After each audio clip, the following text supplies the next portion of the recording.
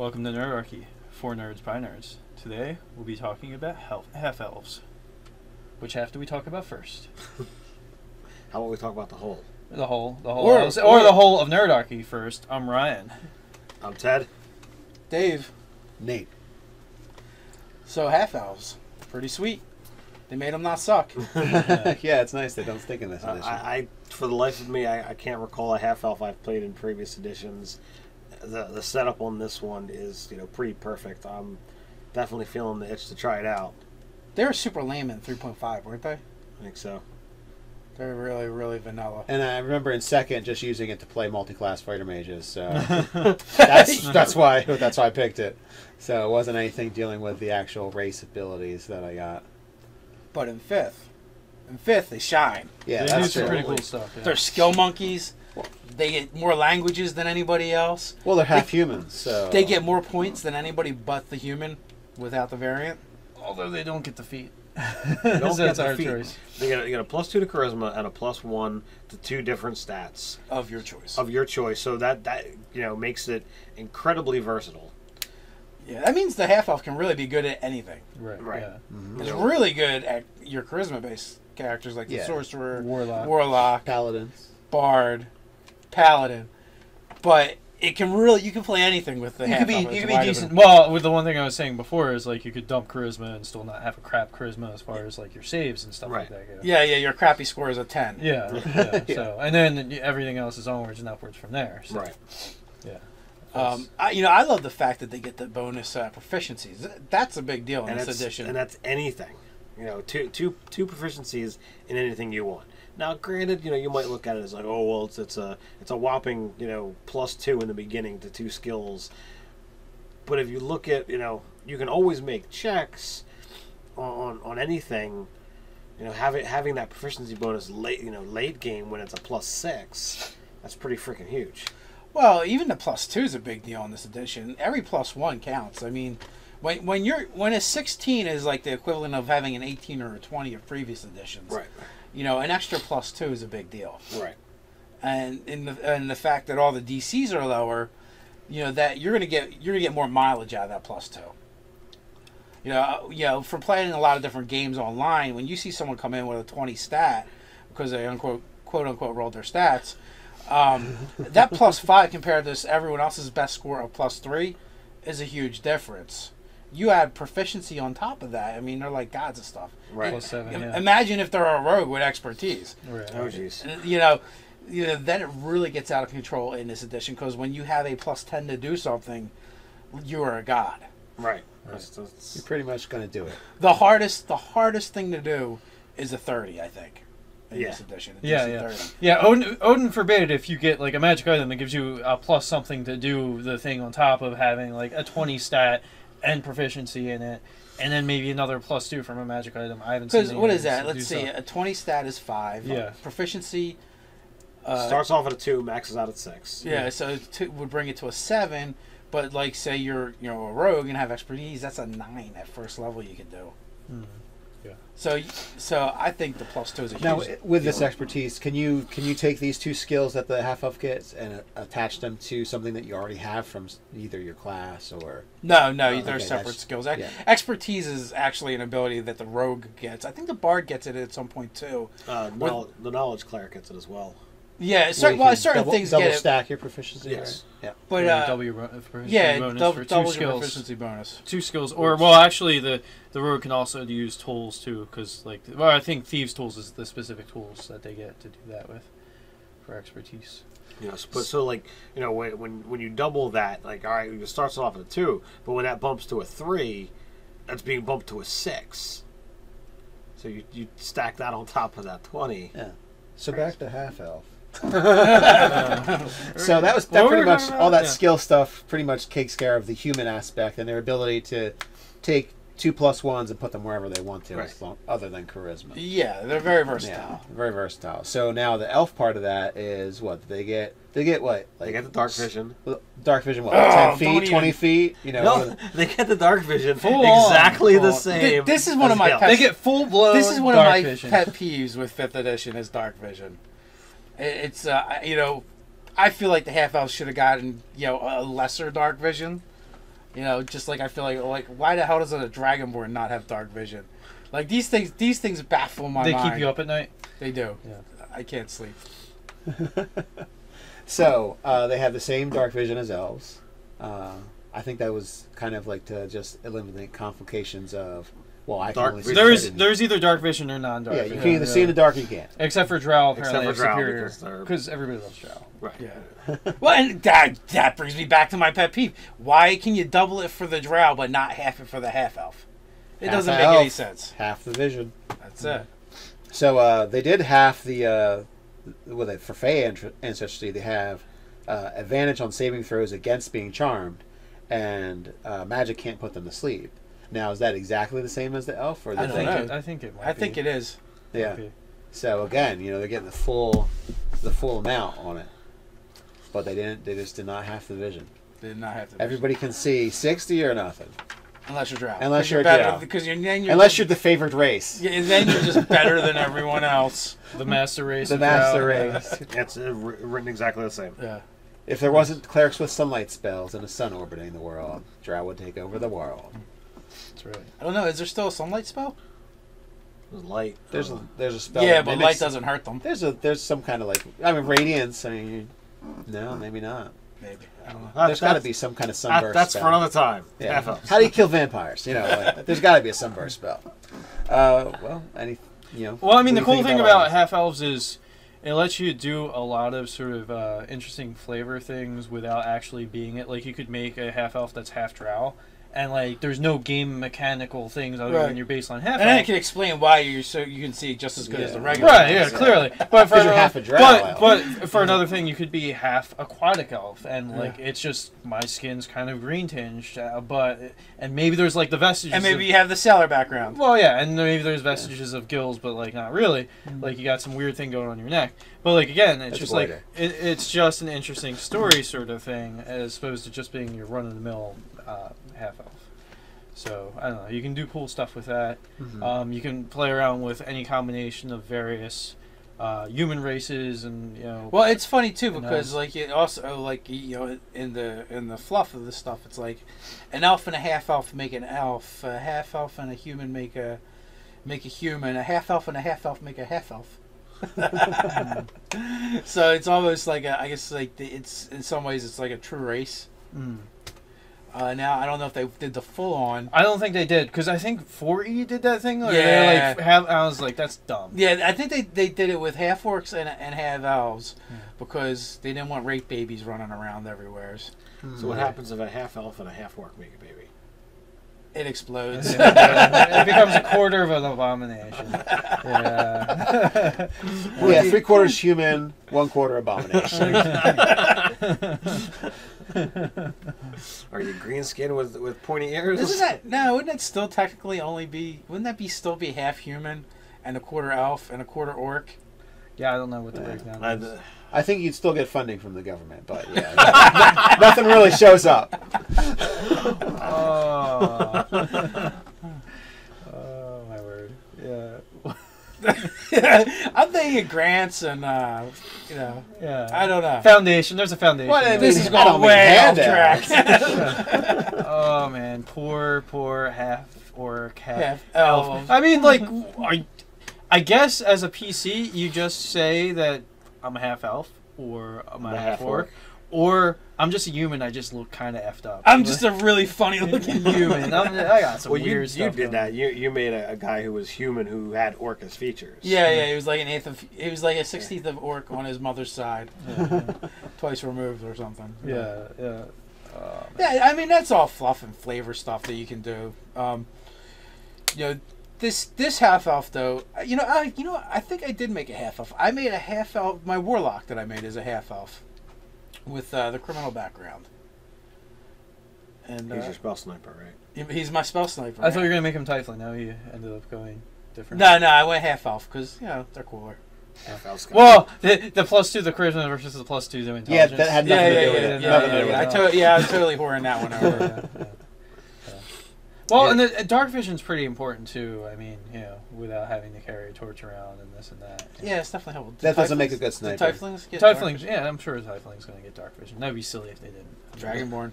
Yeah. It all comes back to the dark visionless dragonborn. Yeah, really. They're the stuff. Nah, I really do think the only ones that don't get it are human, halfling, and dragonborn. Dragonborn. The most innately magical race cannot see in the dark. Based on creatures that I'm pretty sure can see in the dark. Yeah. I think at some point in time, Dave's going to pull out the chainsaw. He's going to tear through the rules and say, okay, Dragonborn have dark vision, half elves have 30 feet. That's the end of it. You know? When we In get my homebrew. when we get to sort of laying down the house rule hammer, Yeah. It may just happen, and while may just make checks for everything. just because you want to see. Oh, you want to go to the bathroom, to the privy, do you? Drop a wild surge Well, check. due to your magical nature. That's a magical picture we got there. You Well, use your breath weapon, that's magic. Maybe you urinate daisies. Let's just see how Let's see how this Let's have a roll. Oh, it's a fireball. That's gonna burn. You're so wishing you had gonorrhea right now. All right. And that's the wrap up for Half Elf. Thanks for joining us. Yeah, wait. Is there anything else? So, yeah, they're awesome for a bunch of different classes. They're not so much a dislike, half breed race anymore. They've got their own, they're like rules, just diplomats. They're kind of like a foot in each race's path, in a sense. Although I kind of feel like, mechanically they're way more interesting than a lot of the other races. Mm-hmm. Fluff wise, like they fall short for me. Like when we did gnomes, I think the gnomes are the opposite. Like they fall short on the mechanical stuff, but the fluff stuff is awesome. Well, I mean, but there hasn't been like a lot of half-elf canon characters of note to like really draw upon or whatever. Whereas like there's been some really fun gnome characters written into like the literature. I think that's part of. Like Tannis half-elven is not the most beloved of characters. Which is but I don't know. But you said gnome. Who's a gnome? I don't remember reading about any. There's gnomes. really memorable gnome There's characters. really I can think of memorable one. scenes. There's really memorable scenes with gnomes in them. I can only think of one. Well, who springs to mind when you think gnome? The deep gnome Snurfnevlin Belwar. Right. And that he was memorable because because sideline. Drizzt got his hands cut off. Right. Sideline character though, really. I mean, not really. Like, I mean, if you talk again, that's kind of my point. Yeah. There aren't any main ones either. Don't get any love.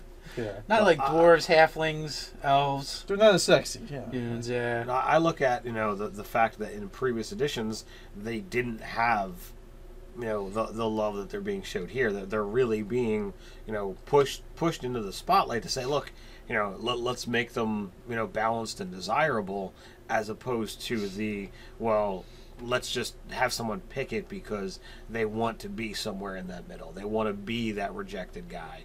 The book shows that they're established race. This is what goes on. This is how they are. So I think that I might have thought of a half-elf character. you already have one. Was Sadira? Wasn't she half-elven? I thought she was human from Dark Sun. I thought she was human. Maybe. I thought she was half-elven. I don't know. Yeah. I think she was 1/4 abomination. Nerdarchy!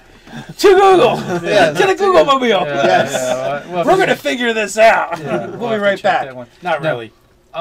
You know what's funny in the player's handbook? They specifically mention sort of the half elf thriving as like a wildernessy sort of character, like being a hermit and going into the woods. Yeah, like that's the least optimal build for them. Really, it's like being a ranger or druid is not really the best. Being thing. away from people to influence. Right, exactly. I'm gonna be alone, even though I'm really good with people. I'm gonna be alone and go away from them. Yeah, People like me. By gosh golly. Yeah. So I don't know. It's funny. So like they'd also make decent clerics with like your host of charisma based skills that you would. Anything that you're going to use the charisma skills for, they're going to work. You mean you could certainly play a half elven rogue, it would certainly do well for any of the deception and Skill monkeys. But then as you said, could absolutely say, well, I want to play a half elven for the other things they get.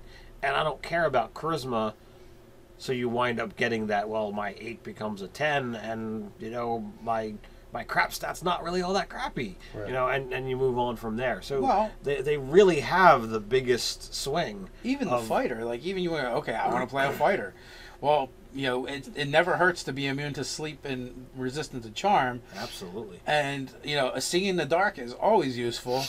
Well, if you're a strength fighter, you have a +1 to strength. If you're a dex fighter, you have a +1 to dex. Or both. Yeah, or both. Or, I'd probably say one goes in the con. Yeah. But, so they can have the good stats. You can dump charisma and it won't really, adversely affect you. It's a class that doesn't get a lot of skills. And buy a bunch of your and buy a bunch of your stats at odd numbers, or plan your feat tree in advance. Yeah. But adding 2 proficiencies to a lot of classes is super useful, especially if you're one that only gets 2, and then you get 2 from your background. So now you're up to 6. As one of those classes that aren't skill based. And that's the extra language is nothing to sneeze at. Common, Elven, and one of your choice. So there's a ton of stuff going on. I really think there isn't a class that the half elf doesn't do well. So mechanically, they've given us a crap ton of reasons to play a half elf, like they did. They're very versatile, like they did with the human, right? So these are the 2 classes I think people like to play the least. Races. Yeah, those 2. Yeah, I played elf back when it was a class. Yeah. Back when I started, elf was a class. No, I think for the races, in my opinion, half elf and human have always been like my least likely to play. Right. With 3rd edition, they started giving me reasons to play a human. Mm-hmm. The horror and power gamer in me, felt the pull on the call. Twitch. Yeah, well, with 3rd edition, feats really were very interesting, especially when we first got started. Absolutely. With 5th edition, though, mechanically, both of those classes have a lot of flavor to them. Races. But maybe, but fluff-wise, they're still kind of boring. Like, when I look at all the other races, they're far more interesting. So they did a good job on that half of it. So, but here's the thing, like, now, on the fluff end, that's up to, in my opinion, up to us as gamers and DMs and players to come up with how to make those characters interesting. So there, of course, we've all played with those players that they don't actually ever care to make their characters interesting. It's only about the stats and the mechanics. Where I think in our group we do get a lot of players that power game the mechanics, but then we build the story around that and try and make it interesting. When you talk, when I hang out in a lot of these online communities, there's a lot of player archetypes that are, in my opinion, way different than our group. Where like you have the thespians and they only care about the story and the immersiveness and blah blah blah. And after a few seconds, my eyes glaze over, and they're like Nazis. They're like militant Nazis. They're horrible with this stuff. Did you just say that out of character? Yeah. And then you have the other spectrum, the power gamer, that really all they care about is getting the most out of min-maxing the numbers. Where our group has always fallen in the middle. We enjoy this story. We immerse ourselves in the story. We like to build effective characters that are fun to play.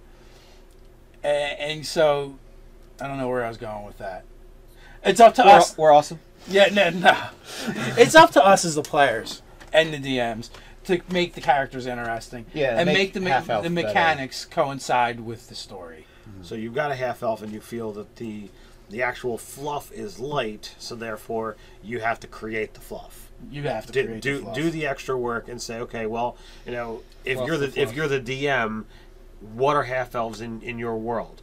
Are they an emerging culture?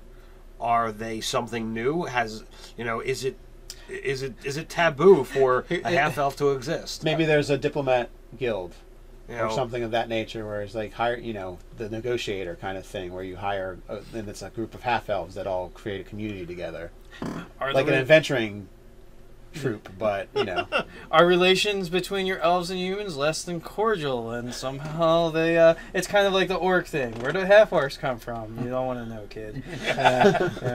So it could be that the thing. It could be like well, that was Tanis half elven's backstory. Really? Yeah. He was the product of a human brigand taking advantage of an elven maiden, and that was also one of the reasons why he was kind of ostracized. One, because he was a half breed, and two, because of how he came to be. So, So that, there is the half-orc thing that does happen as well. But, but then again, what about something more interesting like arranged marriages? Right. Yeah, and really, the elves can really just use one person over and over again. You're part of our outreach program. I know it's your 600th year, but you're almost done. It's time again. Yeah. Every 60 years, it's time to trade. Yeah. Or well, no, that's that a could lot be of alliances with human lands That over could be 600 like years. a cast of an elven culture, where like like almost like the guy, like a geisha or something. right.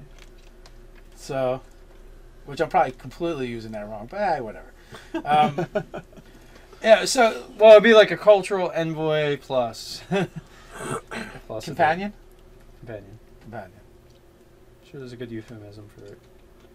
Well, no, I was speaking strictly of Firefly. Firefly. Yeah, but the whole pregnancy thing usually isn't a part of the deal. No, it's usually not. But companion was a cast. Yeah. Right. And a job at the same time. Much different than being a whore. Totally different. Completely different. But half elves. So I don't know. You guys got anything else to add? I do agree that the fluff is on the side of the DM and the PCs. Well, yeah, especially because it's kind of weak in here. Yeah. I was not impressed as far as the other races go. I love the mechanics. But like half elf, you can go any which way you want with it. So it's kind of whatever you want. You want to have a roving team of diplomats. You want to have a culture where there's actually a group of half elves somewhere. And I don't know. Whatever. Honestly, in their defense, I don't know how to do it generically and still be interesting. Yeah, I think that's Specific and generic. I really once. feel that I think they left it open so that, if you're like us playing in a homebrew, that it's not molded to say, oh, well, this doesn't fit how you're playing, so, you're beat. It's just put out there, say, okay, this is what they are, they're between this and this, and go.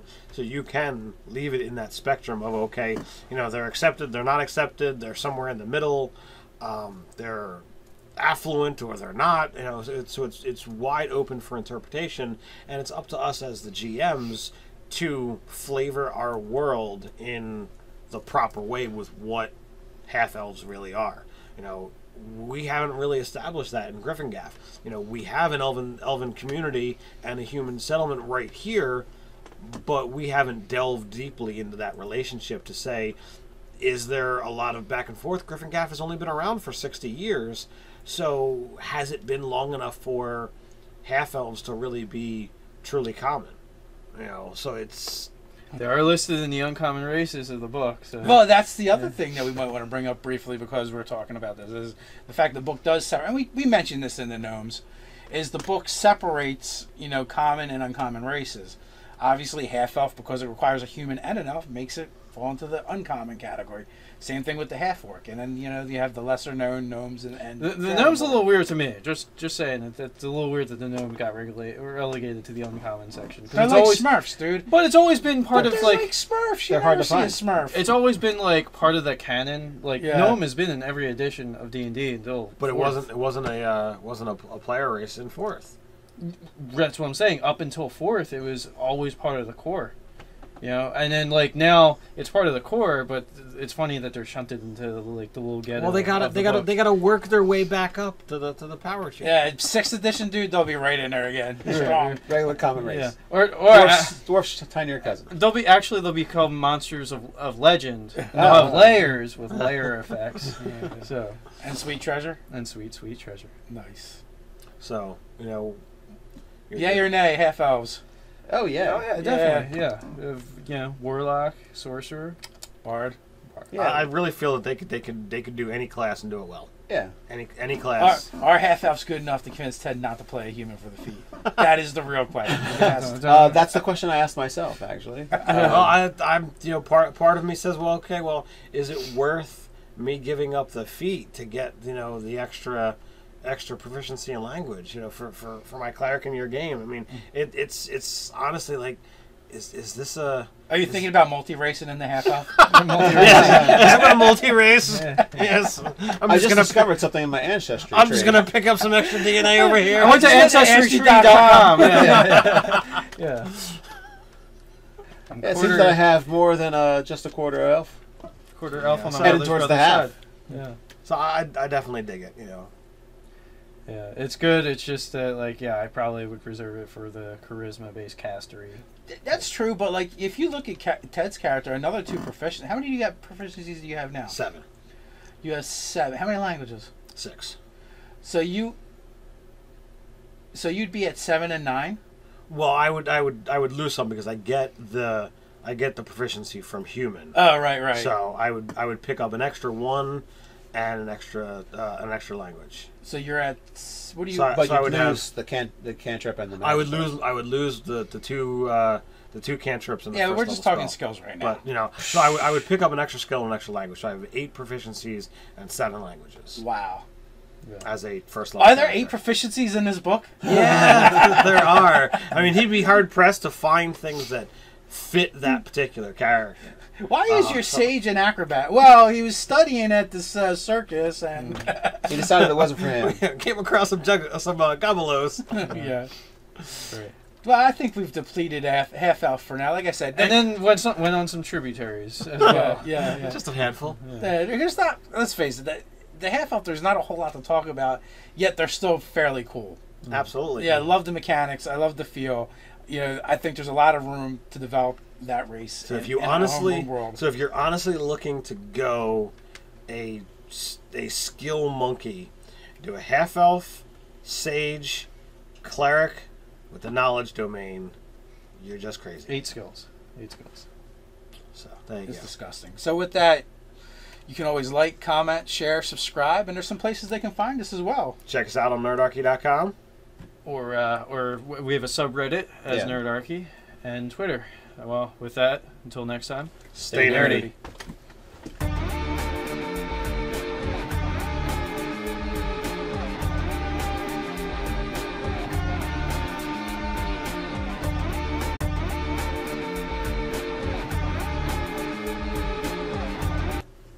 Welcome to Nerdarchy, for nerds by nerds. Today, we'll be talking about half-elves.